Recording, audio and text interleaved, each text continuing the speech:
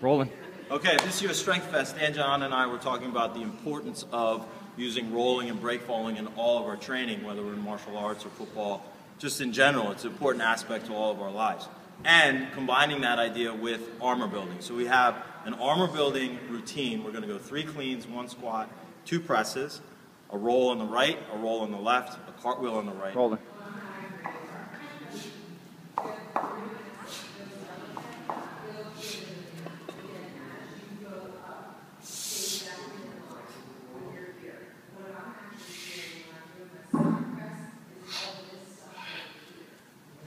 Then I'm going to my rolls. My cartwheels. Walk back, and we'll do 5 sets of those.